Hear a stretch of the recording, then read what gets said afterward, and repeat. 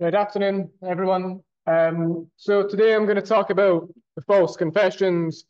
I'll talk about the different types that there are, what the risk factors are for false confessions occurring.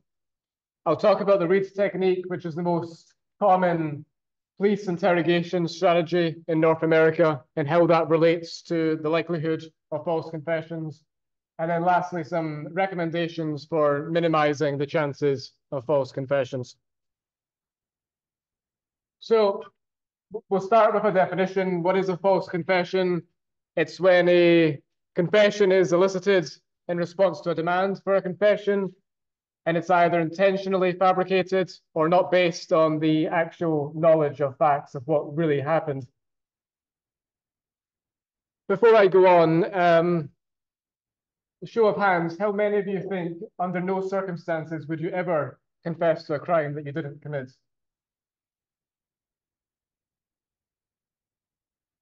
Okay, and then show of hands if under some circumstances you think maybe you could confess to a crime you didn't commit. Okay, so it looks like 50-50, okay, which is not like the general public, by the way. If we give out that question at random, both in the UK and in the US, 9 out of 10 people say that they would never confess to a crime they didn't commit under any circumstances. And the same is true for jurors as well. The majority of jurors think that under no circumstances would they confess to a crime that they didn't commit. And so a confession is incredibly persuasive evidence at court, okay? Even if the defendant later claims that it was a false confession, if they later claim that it wasn't intentional. And even if there's evidence presented that there was some pressure during the police interrogation, some coercion, even then it's very persuasive evidence for jurors. So much so that once the police have a confession, they'll typically then end the investigation. Okay, there's no real point then of investigating further because typically by that point you can get a conviction. But in fact, false confessions do occur. Okay, when we look at cases of wrongful imprisonment, okay, there was a false confession in 25% of them. Okay, so we have a number of such cases at this point. Okay, the Innocence Project alone has helped in nearly 350 cases at this point. Now, what the Innocence Project do is they do DNA testing on cases in which there wasn't initially the technology to do sufficient DNA testing, but now because of advancements in technology, there are. And so they re-examine cases that are maybe 10, 20, 30, 40 years old. And then they find that actually the DNA proves this person is innocent and that someone else is guilty. So that's over 300 to 350 cases done by the Innocence Project. And 25% of those cases, there was a false confession. The National Registry of Exonerations in the US has over 3,000 cases at this point of exonerations. So this is people who were proven innocent and then exonerated and released from prison. And again, in about 25% of the cases, there was a confession that was false. So it's not something that never happens. It is something that actually occurs more frequently than people realize. Now, detecting a false confession is unsurprisingly difficult, okay, because lay people and jurors and even the police cannot tell the difference between a true confession and a false confession. Okay, we'll talk about this more next time when we talk about detecting deception. Okay, but we'll see that when people are given the choice to choose between whether one is telling the truth or a lie, they're pretty much no better than the flip of a coin. Okay, it's about 50% success rate. It's not just true for police and lay people, okay, but also for psychologists and trained professionals. The truth is that there's no one who's particularly great at detecting deception. So how might we determine if a confession is false? Well, if no crime has been committed, that's obviously one easy way of determining that it's a false confession. If there's scientific evidence that exonerates the confessor, so like I say, DNA evidence that's then came to light proving that this person is actually innocent. If the real perpetrator is actually apprehended, so what often happens in these cases of exonerations is that the real perpetrator is eventually apprehended, and they are already looking at a high sentence for the crimes that they've been caught for. And then they also confess to crimes that they got away with. Okay, and then this might lead to someone being released who was falsely imprisoned for that crime. And then maybe if other non-scientific evidence is put forward, maybe witness statements or proof of an alibi, something such as this.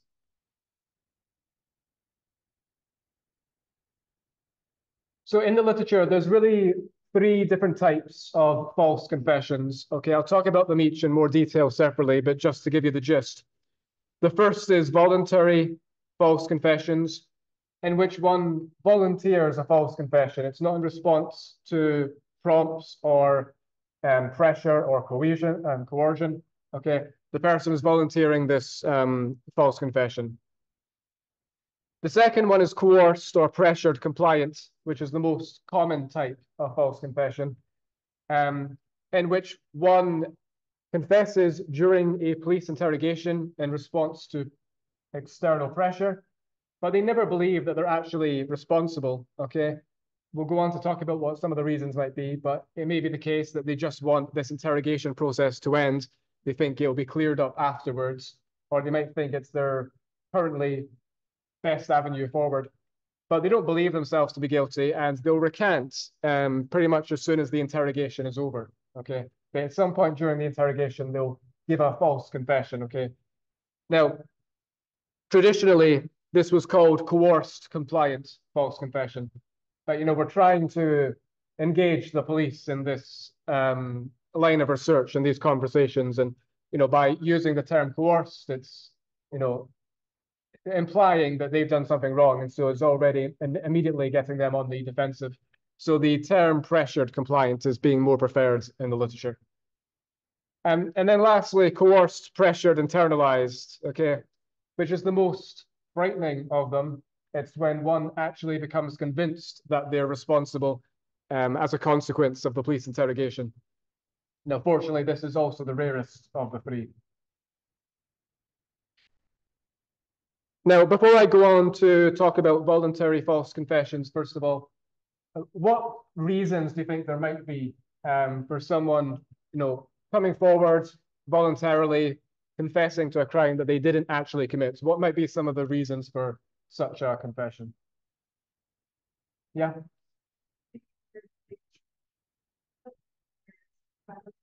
Yeah, trying to take the blame for someone else to protect someone else. Yeah, yeah. For attention, sure. Yeah, yeah, that happens. Yeah.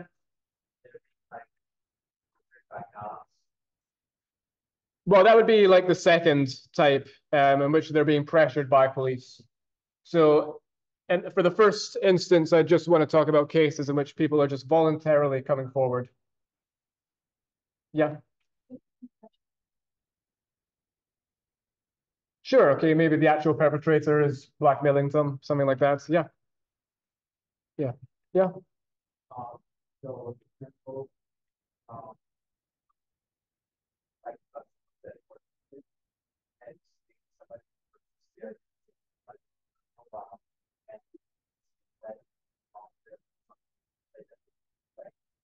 Okay. Okay. Yeah.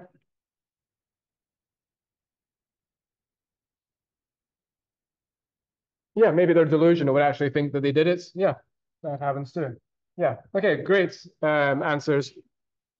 Um, so Gudgerson suggests four main reasons as to why one might voluntarily false confess. So the first one, someone basically said for attention, some morbid desire for what's the line in Chicago, right? If you can't be famous, be infamous. Henry Lee Lucas, also known as the Confession Killer, when he was finally caught, confessed to about 600 murders, okay, the vast majority of which, couldn't be substantiated. But he was likely thinking if he's already going down for these crimes, he might as well go down as the most, prolific serial killer that there ever was, if you like. The person may actually be unable to distinguish fact from fiction, which you also said that they might be delusional. Maybe relieving guilt for something else that they've done wrong, okay, and that they feel as though they're deserving of some punishment, and so that they're putting themselves forward to take responsibility for this. Or like the first answer said, to protect someone else. Now, voluntary false confessions are pretty rare, but they're more likely to occur in cases that are highly covered by the press and by the media. Okay. So in the case of Charles Lindbergh Jr., when his child was kidnapped, there was over 200 people who came forward claiming responsibility. Okay. Obviously, not all actually guilty. How many of you know the case of Jean-Benet Ramsey? Yeah, quite a few of you. Yeah, it's quite popular on true crime podcasts and so on because it's pretty unusual and also quite unsettling case. But the child went missing, the parents called for help, and then the body was actually discovered in the basement of the parents' home. It's a case that's never been solved. There was a lot of attention put on the parents, arguing that they were responsible, as is often the case in these sorts of cases. But also a number of people falsely confessed to this, one of which was John Mark Carr. But it was eventually proven that he was in Asia at the time of the crime. Okay, so obviously wasn't responsible.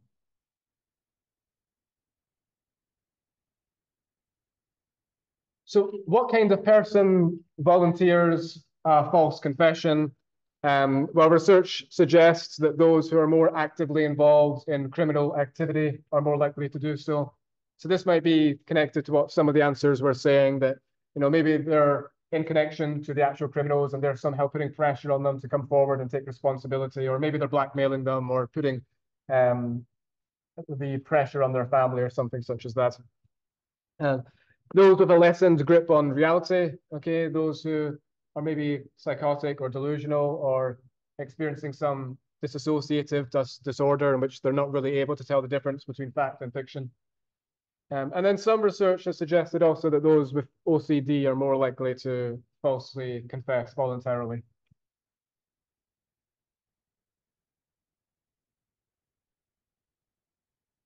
And then the most common type by far of false confessions is the coerced or pressured compliant false confessions. So in these sorts of scenarios, the individual is in a police interrogation. It's maybe went on for hours, and then eventually they falsely confess, maybe only briefly, and then immediately recant, or maybe they say so to end the interview, and then after the interview is over, they recant. But at some point during the interrogation, they falsely confess. Now, in these cases, there is usually evidence of police wrongdoing. This might mean colluding with expert witnesses, for example. And then other cases of police maybe altering statements or suppressing evidence. For the most part in these cases, the police think that this person is guilty, that this person is responsible. And then maybe they're not following procedures exactly because they want to make sure in their minds that justice is done. But obviously in these sorts of scenarios, that's when it's more likely that innocent people will actually be misidentified as being guilty and incorrectly imprisoned. There might also be false evidence put forward during the interrogation for the purposes of getting a confession. So I briefly touched upon this last time, but before I mentioned it, how many of you, by show of hands, knew that the police can lie to you about having evidence that they don't actually have? Okay. So maybe just less than half. Okay. So there is no law that says the police have to be truthful to you. Okay.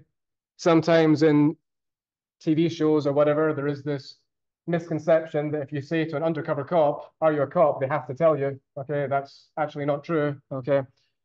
And they can say that they have evidence that they don't for the purposes of getting a confession. Okay, they can say that they have your DNA or your fingerprints or witness statements or whatever they want. Okay, there's no law that says they can't.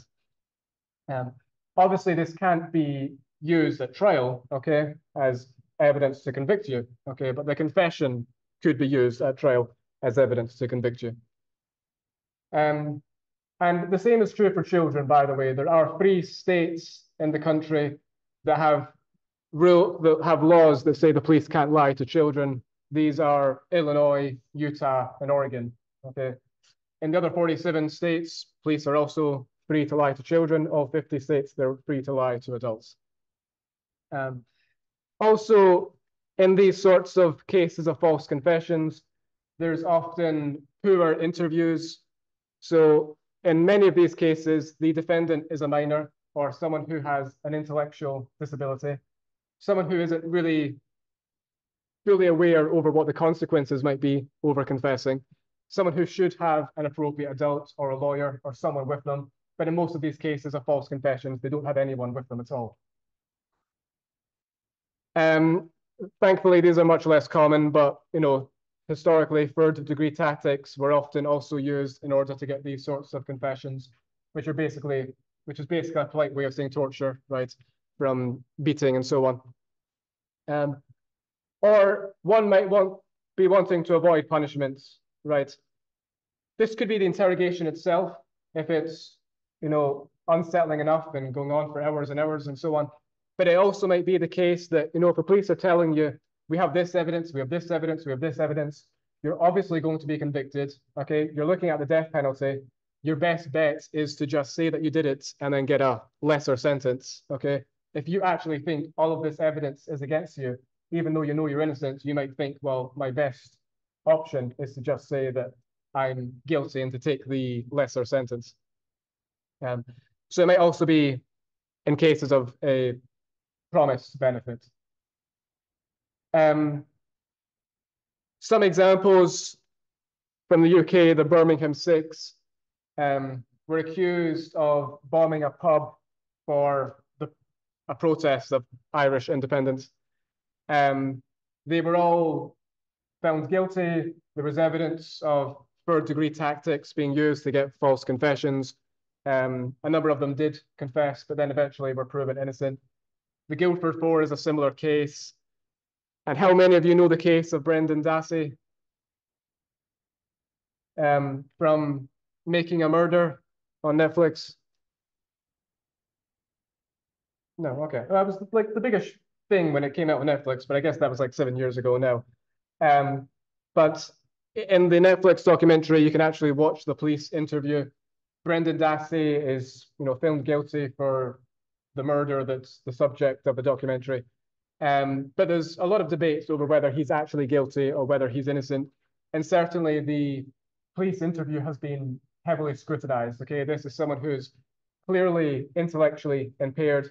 He's interrogated by the police without a lawyer or without an adult or anyone else. He's clearly not aware of the consequences. Okay, he thinks he's going back to school after he's confessed to murder. Okay, which tells you right there that he's not really fully aware over what the consequences are of what's happening.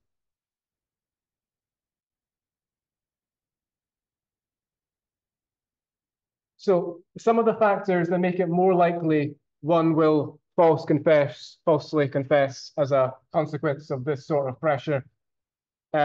Suggestibility, okay, is a trait referring to how vulnerable you are to leading questions, to other people's opinions, and shifting your own opinion under external pressure. Now, Gudgeson has a scale for measuring suggestibility, and we find that in lab studies that those who score higher on this scale are more likely to false confess in lab studies. I'll talk about how we study false confessions in the lab later. Obviously, it's very difficult to get good ecological validity in the lab, okay? But there are also then field studies. So for example, 4 of the Birmingham Six falsely confessed, the other 2 did not. And the 4 who did confess scored higher on this scale than the 2 who didn't confess. Compliance is a separate but not completely unrelated term, referring to how adverse one is to conflict, how avoidant one is to conflict, and how eager one is to please and to be part of the group. So how vulnerable they are to peer pressure. So thinking back to those studies by Solomon Ash, right? Those who were highly compliant would give a wrong answer, even though they knew it was wrong, okay? Now, the difference between suggestibility and compliance is that with compliance, one knows that what they're saying is incorrect, okay? But they're doing so to comply with the authority figure or to comply with the group. With suggestibility, one might actually be cognitively confused and think that their information is incorrect and that this person knows best, okay, and that they're then kind of giving way to this person's superior knowledge. Now, suggestibility is a better predictor than compliance of vulnerability to false confessions, but compliance is still a significant predictor. And then fantasy proneness, okay, how prone one is to fantasy, again, might be associated with how likely one is to disassociate and to confuse fantasy with reality, and might actually then be at least briefly confused during the interrogation process. Also, those who score higher in anxiety, lower in self-esteem, more likely to false confess as a product of pressure, coercion. And the others are really all to do with a limited grasp on the consequences. Okay, so low IQ, a learning disability, some sort of mental illness, a low age. Okay, again, maybe not really realizing what's going to happen once you confess. Okay, you might think this interrogation is uncomfortable. I want to say what they want me to say to get it over with, not really thinking ahead over what's actually going to happen afterwards. So I told you that in 25% of cases of wrongful imprisonment, there was a false confession. Well, in 35% of those cases, the person who falsely confessed was 18 years old or younger. Okay. And Lindsay Malloy does a very good TED talk that you can look up on this topic, okay, of juveniles in the criminal justice system and their likelihood of confessing falsely.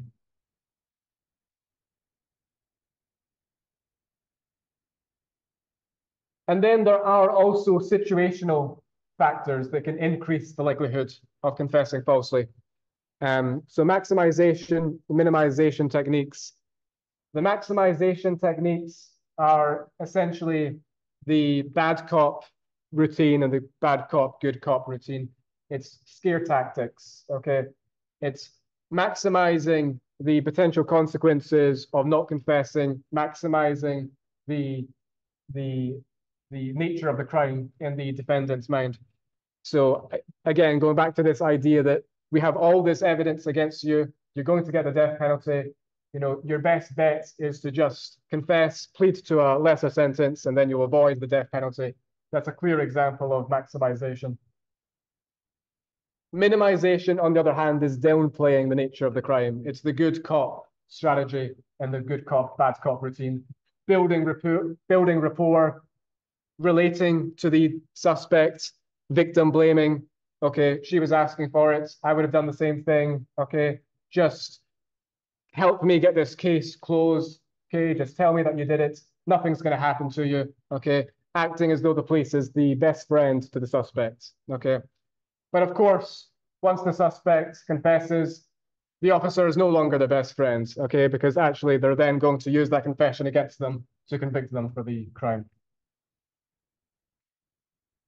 These interrogations might go on for hours, and so the person might be tired, might be hungry, might be afraid.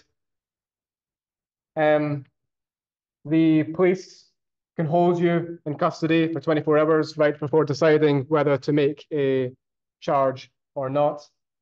The recommendations are that police interrogations last no more than 4 hours, okay? But what we find is in cases of false confessions, they exceed 4 hours by quite a lot, okay? And so, well, I'll let you guess. In cases of false confessions, on average, how long do you think the police interrogation lasted? If the recommendation is 4 hours. 12, 20. Oh, okay. Anyone else? Yeah. 16, so almost as bad as the 20 answer, yeah. And so 16 hours, okay, is the average length of interrogations in cases of false confessions, okay? So 4 times the recommendation. It's not hard to imagine that one might be sleep deprived, disorientated after 16 hours of continuous questioning, okay? especially if they were picked up by police late at night, okay, and they're already maybe already tired and so on.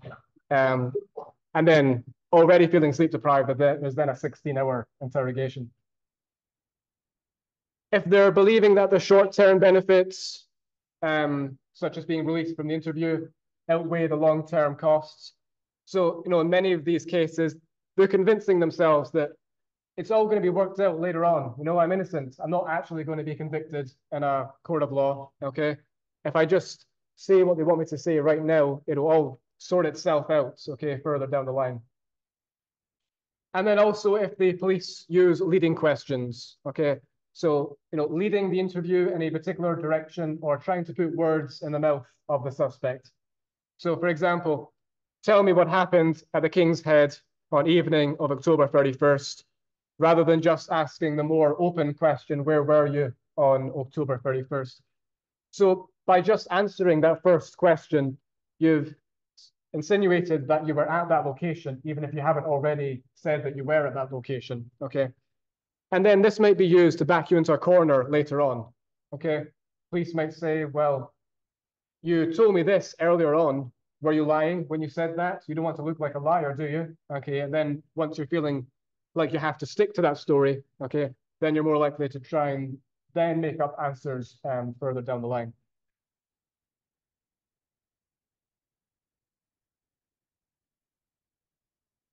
So that's the most frequent type of false confessions, okay? These coerced, pressured, compliance false confessions. The rarest, but also the scariest, is coerced, pressured, internalized false confessions, in which one actually becomes convinced of their guilt during the interrogation. So Gudgeson has put forward a few vulnerabilities here. First of all, those who have a history of abusing substances or something else that might impact typical brain functioning, okay? The inability for people to detect discrepancies between what's actually being observed and what's being suggested to them, which is basically a source monitoring error, okay? A source monitoring error is when you cannot accurately monitor the source of a piece of information, okay? Was it something you heard from a friend? Was it something that you watched in the news? Was it something you actually experienced, okay? Some people are more vulnerable to making these mistakes than others. For example, young children, okay? We'll talk about this in the fourth module when we talk about child witnesses. But for example, a young child might mix up whether something was read in a story or whether it actually happened to them, okay? It's not uncommon for them to make an error over the source of a piece of information. And then factors that might impact mental states, okay? If you're severely anxious, okay, so much so that you can't think clearly, okay, you can't remember the details clearly. If you're feeling incredibly confused or maybe feeling very guilty, with some, high degree of emotional arousal, okay, during the situation, that might severely impact your ability to think clearly. Now, a couple of examples. Paul Ingram was a minister from here in South Carolina. He was accused by his daughters of sexual assault. Initially, he said it was a fabrication, but the family convinced him to go under hypnosis, okay, to make sure that he wasn't lying. So a member of his church volunteered to do the hypnosis, okay, who had been a trained hypnotist. And then after this process of being hypnotized, he actually came out of it being convinced that he was guilty, that he suddenly could remember sexually assaulting his daughters. But eventually the confession was put into doubt when the stories of the children really didn't match with one another and also didn't match up with the testimonies from other family members and so on. A case that illustrates why hypnosis should only be used carefully under some situations. The APA here in the US says that psychologists can only use hypnosis if it's to enhance memories that already exist, okay? Psychologists, according to the APA, cannot use hypnosis to uncover memories of something that doesn't already exist, okay? If you can't remember it, you can't undergo hypnosis according to the APA, okay? This is because we know it's very easy to plant false memories during the process of hypnosis, okay? One is more vulnerable, okay, to falsely believing something that didn't actually happen. And then the case of Billy Wayne Coop is an unusual one, but it's often brought up as one of the clearest examples of injustice here in modern America. But his daughter had been sexually assaulted and murdered, and he was being interviewed by police. He wasn't initially a suspect. There was no evidence to suggest that he might be even somewhat responsible. But police thought he was quite an unusual person, during this interview. He didn't have much of a emotional reaction, and he just didn't really seem like the typical person. So they then began to think that maybe he's guilty, and so they then put the pressure on him and tried to get a confession. And then they also told his wife that they had witnesses who put him at the crime scene and could say that he was responsible, and convinced her that he was responsible, and told her that you should go in and convince him that he is responsible and to confess to us. And so she did do this, and then he said, okay, I'll take a polygraph. So he took a polygraph, which is a lie detector machine that we'll talk about more next time. He passed the polygraph, but police told him he failed the polygraph. And so his response was, well, I must have done it, okay? And so it's an unusual case because after that, he seemed to be convinced that he was responsible. He even took them to the home where the murder took place and walked them through it, did a walkthrough of the crime scene, saying exactly what had happened in order. So it's one of those cases that you think, well, how on earth could that happen? But eventually there was evidence found from the actual culprit. There was a DNA match, okay, for the semen that was left behind at the crime scene. So eventually they did have the actual person who was responsible, okay? But it does seem that he was convinced, at least for a brief period of time, that he was actually responsible for this crime. Sadly, his wife passed away shortly after he confessed, okay? So she died thinking that her husband was, responsible for this heinous crime, the sexual assault and murder of their own child.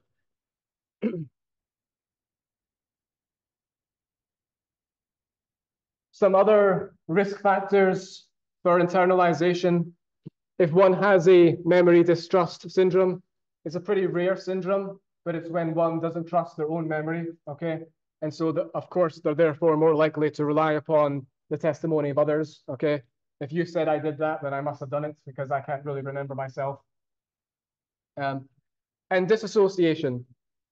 Now, we're all likely to experience disassociation at some point, okay? It's when, you retreat into your head and you're no longer really consciously aware. Sometimes when you do a drive that you do frequently enough, you kind of just zone out and you don't really remember the entire drive. Or maybe you're reading a book and you're beginning to get incredibly tired and you don't remember the page that you just read, okay, because you're kind of zoning out. Or times in which you go on autopilot, right? Maybe you're in the shower, for example, and you're just lost in your own thoughts, just kind of going on autopilot. Then you forget if you washed your hair, for example, or something like that. Now, some people experience disassociation more than others, okay, that are more likely to experience a disassociation disorder, okay, in which they're then unable really to tell the difference between facts and fiction because they're so used to retreating from conscious awareness. And poor source monitoring, which I mentioned, okay, a source monitoring error, not being able to accurately place the source of a piece of information. And then if one is repeatedly interviewed or repeatedly interrogated, obviously then the details of the crime scene are becoming more and more salient, more and more familiar, okay? And if one also has one of these other risk factors, it therefore might be easier to convince them that this actually happens, this is what they experience. Because the details are becoming so fresh in their minds, okay? Because they're experiencing these prolonged interrogations multiple times concerning the details.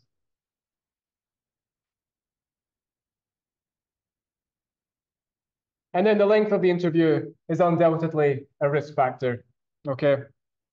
So I told you it's advised that police interrogations last no more than 4 hours, but when looking at cases of false confessions, 34% had lasted between 6 and 12 hours, 39% between 12 and 14, and the average was 16.3 for cases of false confessions. So 4 times the standard recommendation.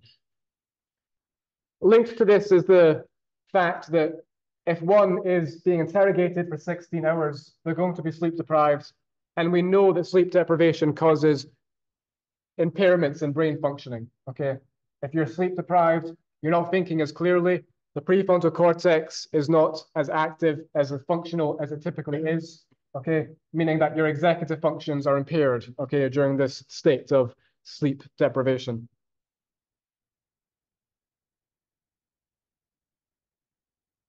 I'll tell you about one more case briefly. This is Marty Tankleff.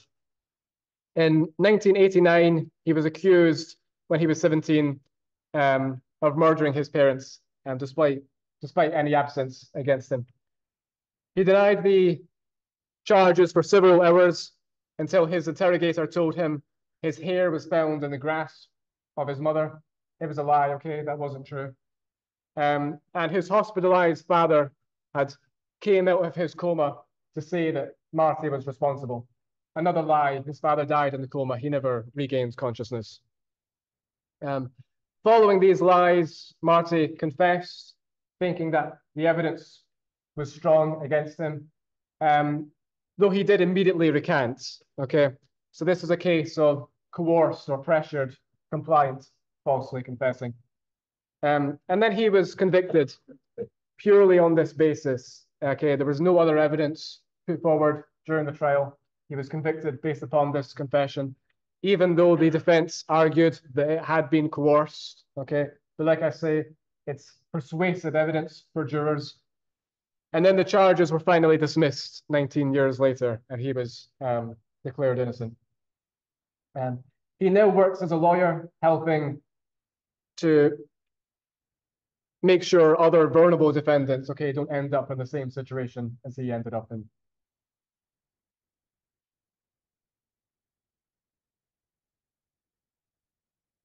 So testing false confessions in the lab is obviously very difficult because we can never match the consequences of confessing to a crime in real life. Okay, the ecological validity therefore is limited. Okay, for the purposes of an experiment, we can't convince a participant that they're confessing to murdering their parents and that they're going to go to jail for this, right? No matter what the situation is in a lab experiment, the participants know that once the experiment is over, they're free to go and there's not really going to be any long-term consequences. But nevertheless, a lot of researchers have tried to study what makes false confessions more likely to occur, even in the lab, which then might pinpoint some risk factors, okay, that we can then investigate further in relation to real cases. So here's a typical scenario of how this is done. So participants are told type letters that are read out to them, some at a slow pace, some at a fast pace. Obviously, the fast pace is more cognitively demanding. And they're told avoid pressing the Alt key, okay? The Alt key will crash the computer, okay? It will ruin the experiment. It will lose all of the data, okay? But of course, the computer is timed to crash, okay? Regardless of them not pressing the Alt key, okay? It's going to happen anyway. And then the purpose of the study, unknown to the participants, is the researchers want to know, can they get the participant to falsely confessing to pressing the Alt key and claiming responsibility for losing the experimenter's data and ruining the experiment? Sometimes they might hear false witness testimony. So, well, we know you pressed the Alt key, someone just saw you press it, okay? And sometimes that doesn't occur, but then we can see the impact of that. And at the end, participants are asked, sign a confession, claiming responsibility. Now, at the very least here, we have evidence of a compliant false confession if they sign this confession. But then also, once they leave they're asked by a confederate, what happened? They think this confederate is just another participant, okay? But actually, it's someone in on the experiment. If once they think the experiment's over and outside the lab, they tell this person that they accidentally pressed the Alt key and ruined the experiment, then that means it's internalized, okay? It's not just a compliance false confession, it's actually an internalized one. Now, if the task is more difficult, unsurprising, both types of confessions are increased in frequency, okay? So when the words are read out at a faster pace, okay, when the situation is more cognitively demanding, okay, it's more likely then one will falsely confess. And unsurprising also, if there's witness testimony, false witness testimony, they're more likely also to both give internalized and compliance false confessions. So, you can imagine some individuals who in this sort of scenario, might be convinced, okay, that they actually pressed this. They're likely to doubt their own memory, not very confident maybe, and more likely to think that, well, if all this evidence is saying that I did it, I must have done it, and I must just not have realized it. Now, this design has been replicated even when there's some financial cost to confessing, okay? So maybe the participants are getting a reward, okay, for taking part in the experiment. That's why they signed up. But if they confess to ruining the experiment, they'll no longer get the reward, okay? And they know this, okay? They know by confessing they'll miss out on the financial incentive that was promised. And we still get the significant findings, okay, that these factors increase the likelihood of falsely confessing, even when they're losing this financial reward. Now, obviously, we have to be somewhat creative here in trying to come up with possible consequences that are ethical, okay? Because like I say, we can't mirror real life, okay? We can't have people think that they're actually going to prison for the incident that's just occurred.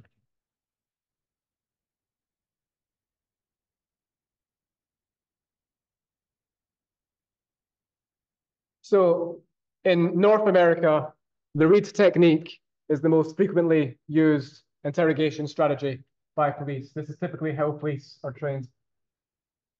Thankfully, I would say some states are already leaving behind the REID technique and using other techniques. But for the most part, most of North America still uses the REID technique. The REID technique has 3 stages to it.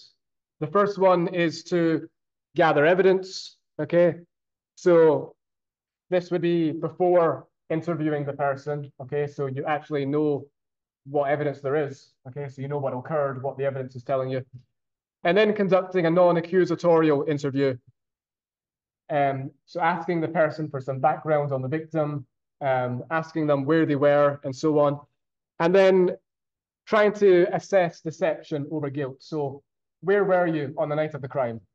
Okay. And then police are told at this second stage of the REID technique, they have to make a decision. Is the person telling the truth, in which case ends the interview, or are they telling a lie? And if they're telling a lie, then police, according to the REID technique, should go to the 3rd stage. The goal of the 3rd stage is to get a confession. That's the goal, okay? The goal is to not, the goal isn't, for example, find out what happened or get to the truth of the matter, okay?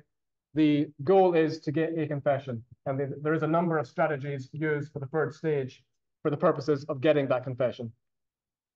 Now, this all rests on the notion that police can tell the difference between a truth and a lie, okay? That's the basic assumption behind it, that the 3rd stage is only going to be used on guilty perpetrators who have been determined as being lying to the police. But as I'll talk about more next time, that's highly problematic as an assumption, okay? Because what we find is when we ask police and other lay people to tell the difference between whether this is a truth or a lie, the success rate is about 50%, okay? In fact, when we look at different groups, so students, psychologists, police, lay people, the group who scores the worst, again and again, is actually police, okay? Their success rate is more like 40%. That's because they're more likely to over-report the number of lies and under-report the number of truths. Now, that's not too surprising because in their day-to-day professional life, they come into contact with more lies than the typical person does, okay? They do experience more people lying to them. So it makes sense that they might then come to overpredict the number of lies that are being told to them in these sorts of studies that we're talking about. So it's understandable, but it's still an issue that the REID technique is using this assumption, okay, to then go forward to the third stage. The third stage, like I say, therefore, then has the goal of getting a confession. And there's 9 tactics or 9 sub-stages, okay, that are to be used to get this confession. Now, most of these 9 sub-stages can be split under minimization or maximization. There's a couple that don't neatly fit. So one of the 9 is that the suspect must have their attention on police at all times. So if the suspect is drifting off or their attention is no longer on police, the REID technique says to slam the desk or to get up close or do something that, again, gets their attention on them. Another sub-stage is that the suspect can never declare their innocence, okay? If they're about to say that they're innocent, police are instructed to interrupt them, okay? So that it's not on the record, okay? That there's no verbal claim of being innocent. The other 7 can pretty much be classed as either minimization or maximization. So either this good cop technique or this bad cop technique, okay? So the good cop technique is the minimization, building rapport, victim blaming, promising rewards, okay? And then the maximization is the bad cop, the scare tactics, okay? Trying to scare them into confessing.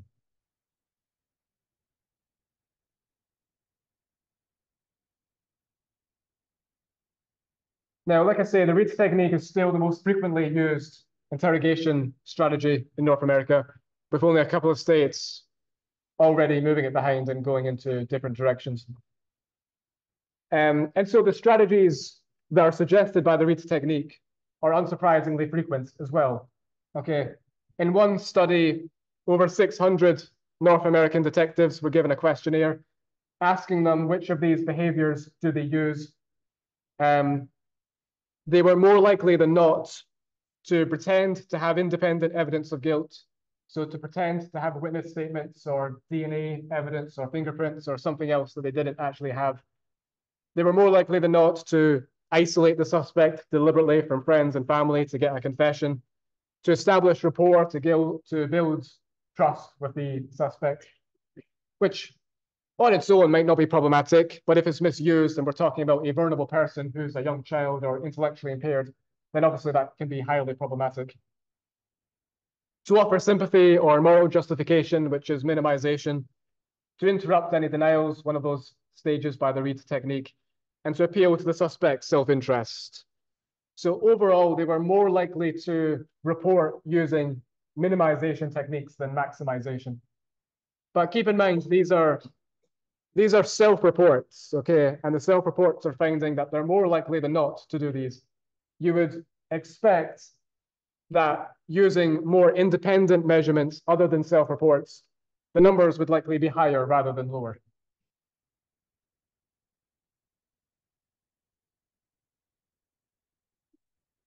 So the REID technique has a number of issues connected to it. First of all, it's working under the assumption that investigators can tell the difference between a person who's telling a lie and a person who's telling a truth, even though the evidence just doesn't back up that assumption. It also increases the chances that one will ask questions in a more biased way, that they won't, for example, pose questions that might explore an alternative theory, okay? If the interrogator thinks that this person is guilty, okay, then they're more likely to ask questions that are going to get the answers that they want, okay, to unearth that this person is guilty, rather than have a more neutral, non-accusatorial strategy of interviewing, which might open up other avenues for exploring and might open up possible alternative theories and might be more likely to get to the actual truth if this person is actually innocent. And we also know that the REID technique increases the chances of false confessions. In comparison to other police interview strategies, the REID technique comes with it a higher rate of false confessions.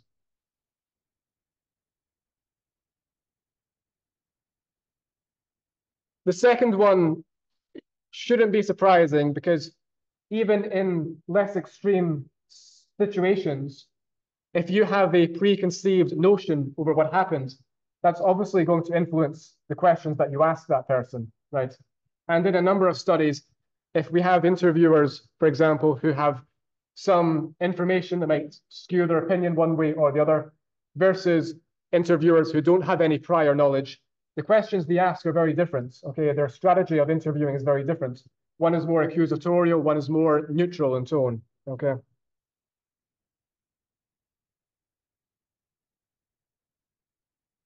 So because of these problems with the REID technique, there's been a number of suggestions over alternative practices. Like I say, some states are already moving in that direction. One that's often suggested is the peace model developed in England and Wales. So the stages of this are, first of all, planning, which is like the first stage of the REID technique, okay, gathering evidence, okay, before going into the interview. So you know what the evidence is and what happened, or what the evidence suggests happened, and so on. The second stage, engage and explain. So explain the purposes for the interview, why the person is here, try to build some rapport, make them feel a bit more comfortable. And then third stage, to conduct an interview, to get an account in neutral tone, in a non-accusatorial way, okay, that's more open-ended rather than leading, and it's more likely, therefore, to explore possible alternatives as well. To then bring the interview to a close, asking if there's anything they want to clear up, and then evaluating the contents of the interview, and then making a decision based upon that, whether they should continue pursuing this person as a suspect or whether they should explore some other alternative. So the peace model is often brought up as the most ethical, if you like, approach to police interviews. And it would be described as an investigative interview rather than an interrogation, okay? Because an interrogation comes with it a number of negative connotations, okay, which really do characterize the REID technique. Now, when I talk about a more ethical approach to interviewing a suspect, obviously the goal here is to not make it more difficult to convict someone who's actually guilty, okay? But the point here is that someone should be assumed innocent until they're proved guilty, right? And that there should be a somewhat level playing field, okay, in which if one is a suspect, they are able to put across their own narrative before actually being convicted. Whereas with the REID technique, it kind of tilts or skews the game so that it's in favor of the police and so that the suspect is at a disadvantage, okay, which increases maybe then their likelihood of being convicted, even if they're actually innocent.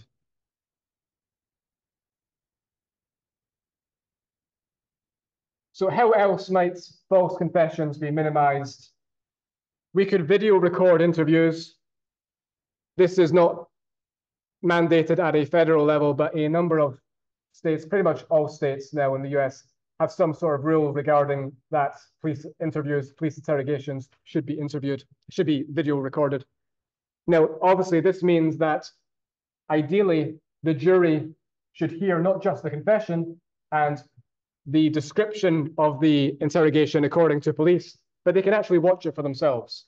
And if there's any obvious issues of pressure or being coerced, they can see it themselves in the video.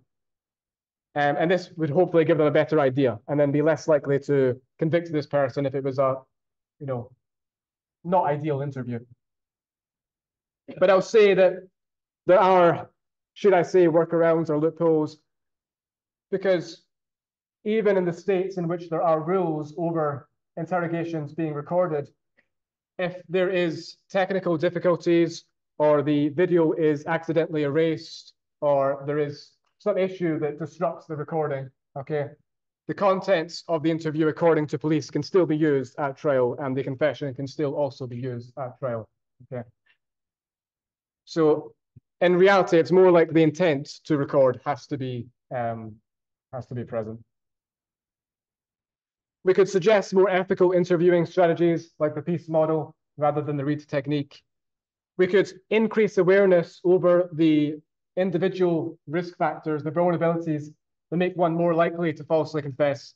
So educating police and detectives and so on over the fact that those who are younger or those with a lower IQ and so on are more likely to falsely confess, and so should have more precautions to help, such as an adult, an appropriate adult. Or maybe we should require corroboration.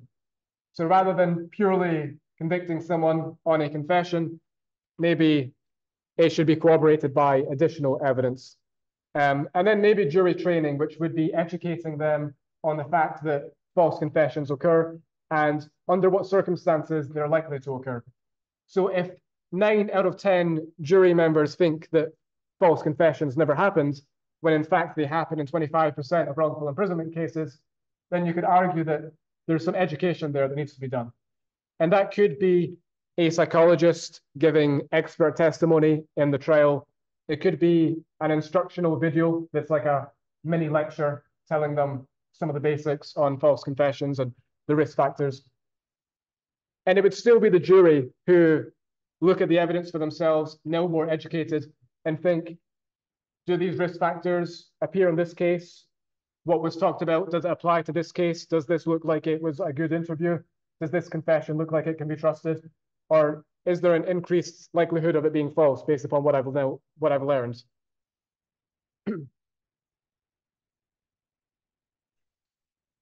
Okay, and then here's just your main review points. Okay, if there's any questions, ask. Otherwise, thanks, everyone. I'll see you next time.